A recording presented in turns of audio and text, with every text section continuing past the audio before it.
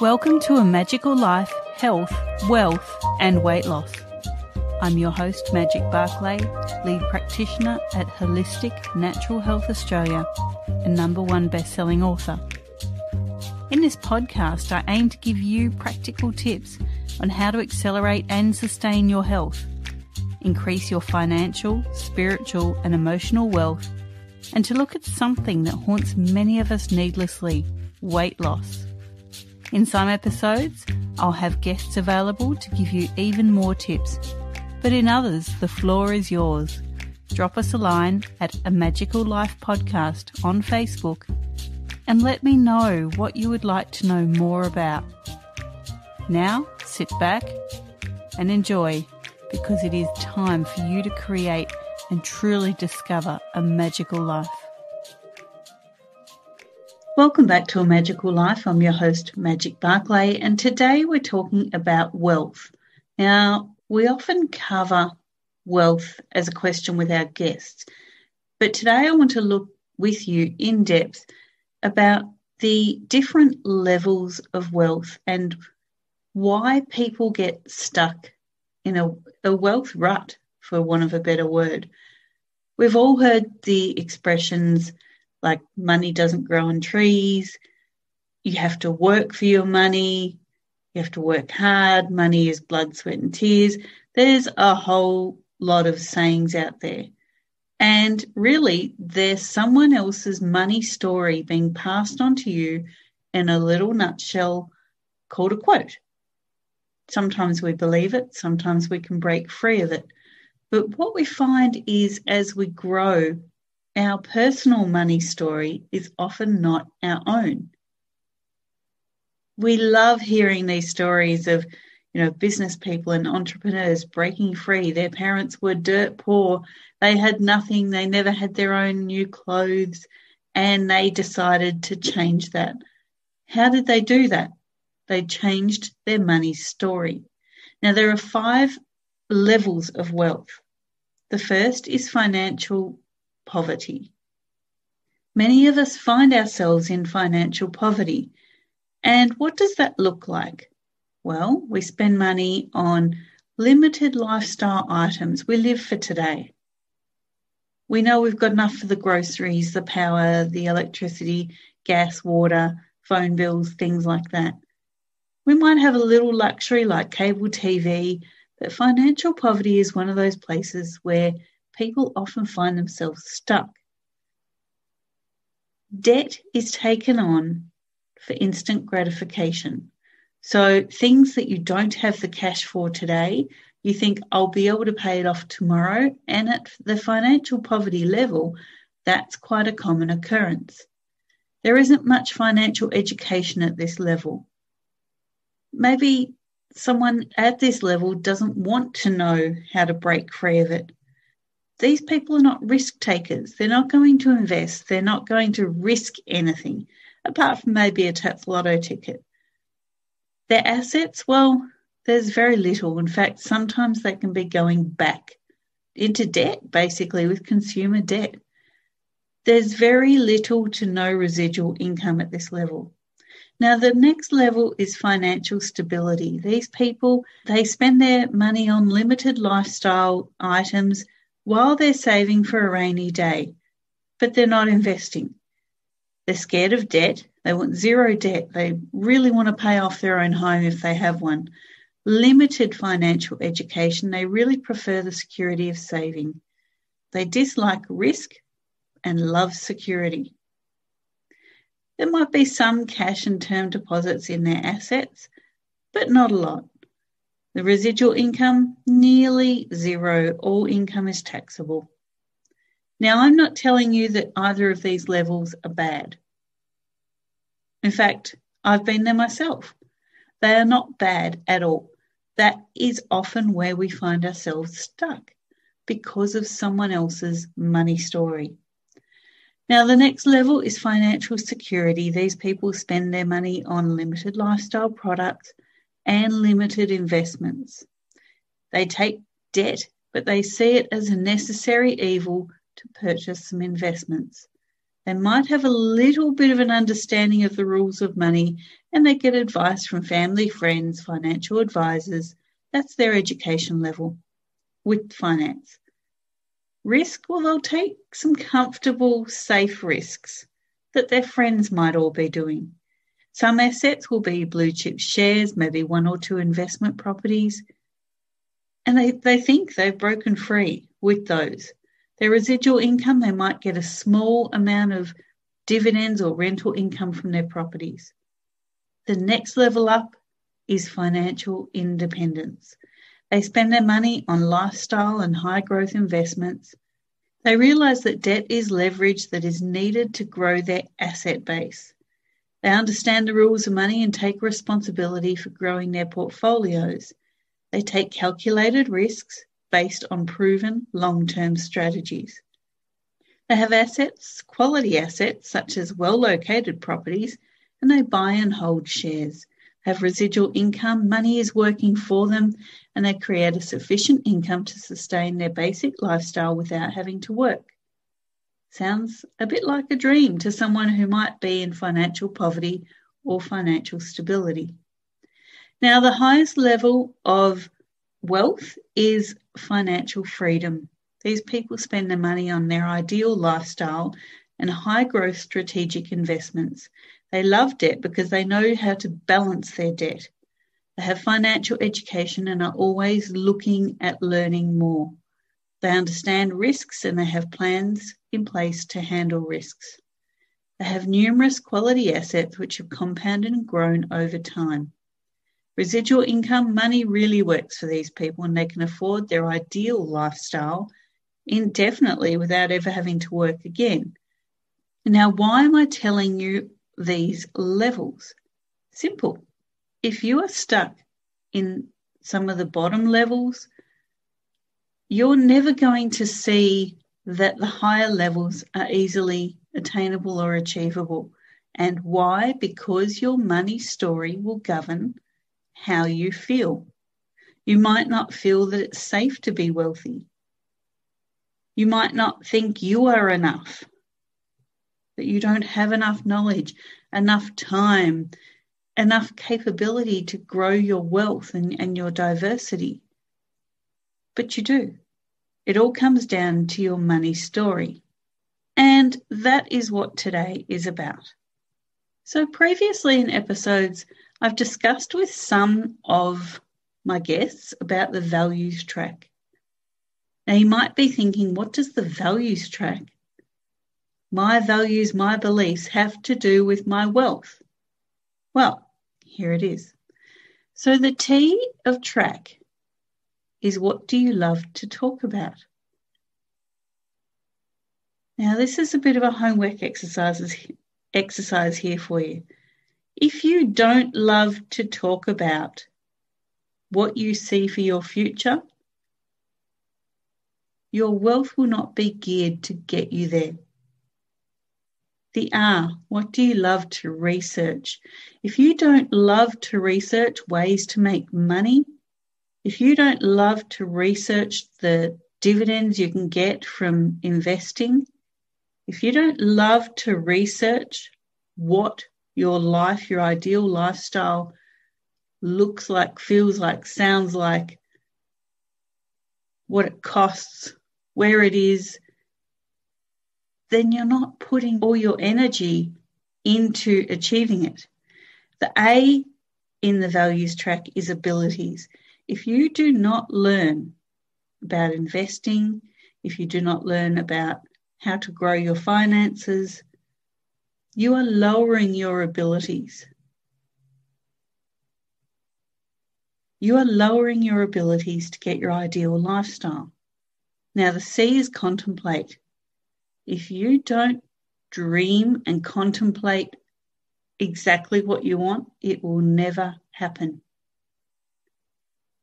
And the K is, what do you know a lot about? You know a lot about you. You know a lot about what you're capable of. You should know a lot about your ideal lifestyle.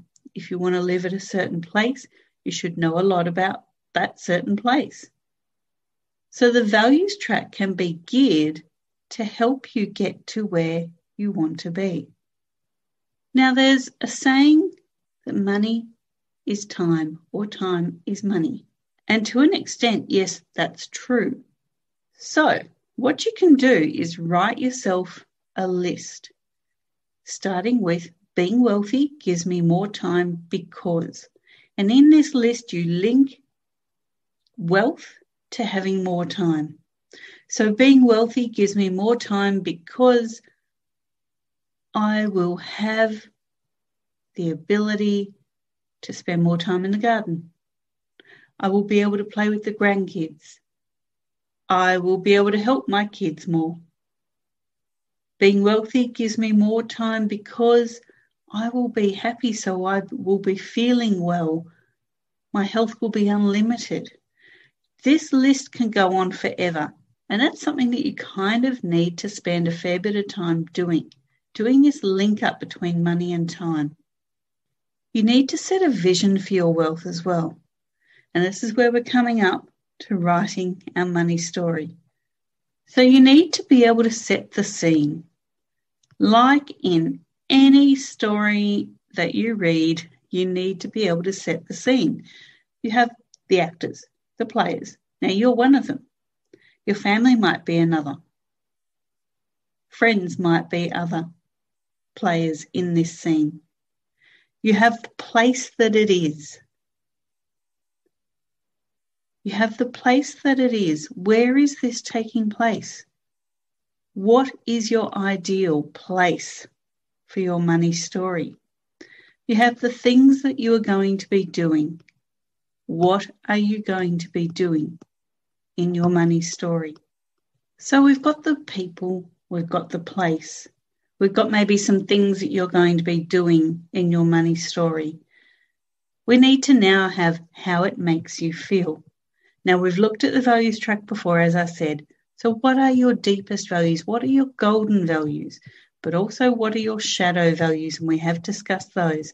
What are the things that may stop you from getting your money story happening, making it a reality?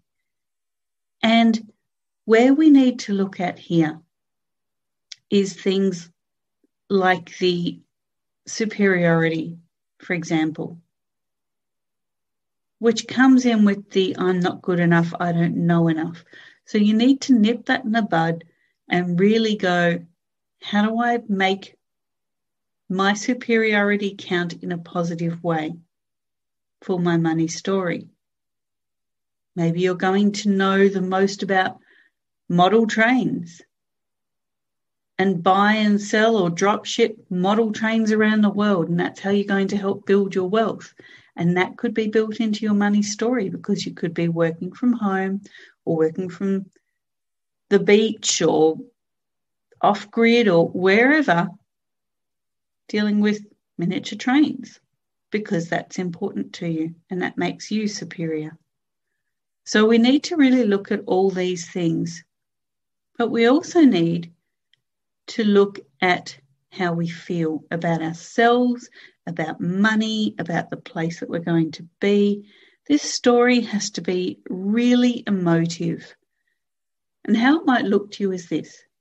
It's now January 2023 and I am retired, but I work for myself still from home when I want to. My home is a 2-story that overlooks the beach, but it's a quiet beach. So there's very few people. I start my day by slipping on some clothes, grabbing my water bottle, and walking along the secluded beach. I can feel the sand between my toes. It's golden sand. It's quite warm. But it's still cooling once the water hits it. The water is crystal clear. There's a few small waves breaking along the beach. There's a little bit of seaweed. My foot touches it and it feels a bit funny. I sip my water bottle and I walk along the coastline. As I head back to my home, I look up at it and I think there's 2 stories of a house that my wealth has built for me, that my appreciation for myself is built for me. As I walk back into the gates of the home, I open the iron gate. It squeaks a little. I close the gate behind me, and my grandkids come running up. They throw their arms around my legs because they're little. And as I bend down, I say, I need to do a bit of work. I go and I do 10 minutes worth of work. And then I spend the day with my grandkids. We play in the pool. We have some lunch. And at the end of the day, I'm proud of myself. I can feel that warmth, that gratitude through my body. I really appreciate what I've given to myself. And at the end of the day, I sit on the veranda. I can smell the jasmine blooming. I can smell a barbecue. Someone's having a barbecue on the beach. The sun's setting and I can feel the warmth on my face. I mix a drink and I sit there on my creaky wooden chair, knowing it's all mine. I have it. I did it. I made it. I earned it. I'm worth it. Now, you could stretch that story out a long way. That's just an example. But it's a motive. It's how you're feeling about the beach house. Something important in there might be your grandkids. It might be the jasmine in the garden. It might be the barbecue on the beach. Some of these things are going to trigger emotions. Positive, happy, affirming, loving emotions. You're going to put yourself in your money story, feeling everything, seeing everything, smelling everything. And you can really, as I said, stretch this story out so that it encompasses everything. Now, how long should a money story be? There's no limit. There's absolutely no limit to your money story. It's your story. It doesn't matter if it's 1 page, 5 pages, 10 pages. In fact, you should go back to it and keep adding to it as you think of things. And you should read it to yourself every single night before you go to bed, because it will make this real in your mind, and your values track will link up to make it happen. That is how people get from financial poverty to financial freedom.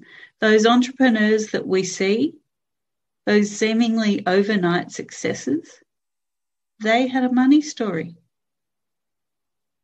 Now, I've recently been watching Wall Street with Mark Wahlberg in it. Like him, don't like him, whatever, I don't care. The simple story behind Mark Wahlberg is that he was the youngest of 9 kids. They were a poor family. They did not have much. The parents scrimped and saved for everything. Mark himself never had a new pair of shoes as a child. So what do we see later in his life when he's financially independent, financially free, doesn't have to keep working in his early 40s, but he does because he's doing what he loves. What is one of the businesses he takes on? Shoes. Another one, shirts. Another one, restaurants. Another one, gyms. Another one, gym supplements. Things that mean something to him. Either he didn't have them growing up and he made his money story include them, or they're things that help him now. And we've all heard he works out at 2:30 in the morning or some ridiculous time. Of course, it makes sense that he buys a gym franchising company. None of this has happened by accident for him. He's worked for it. He set out his money story. He said, this is what I want for my future, and I'm going to get it. I'm going to make it happen. He's managed to put all his shadow values in place so that they're working for him.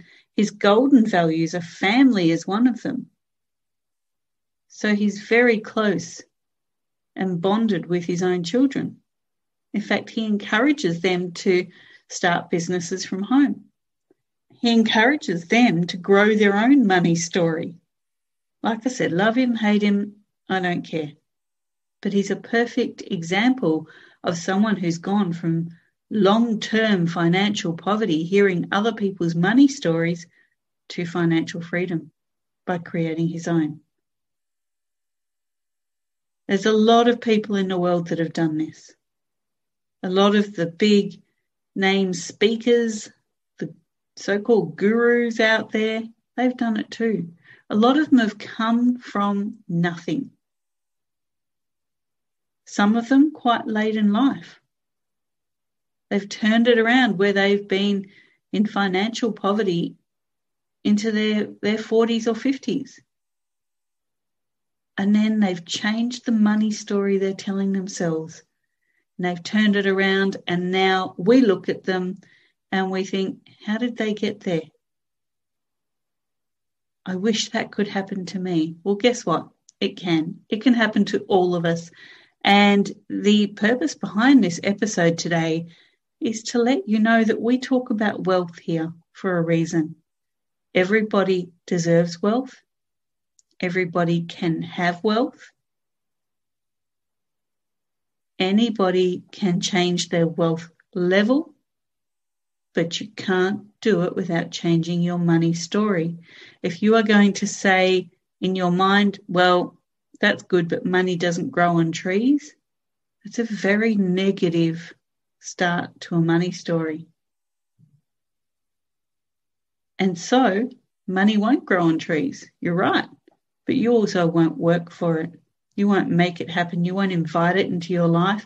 You won't ask your life to change so that you can have what you want.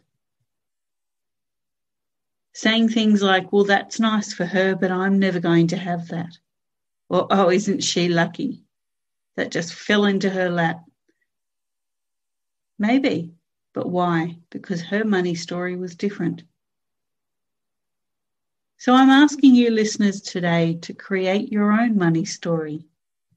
We would love for you to jump onto our Facebook page.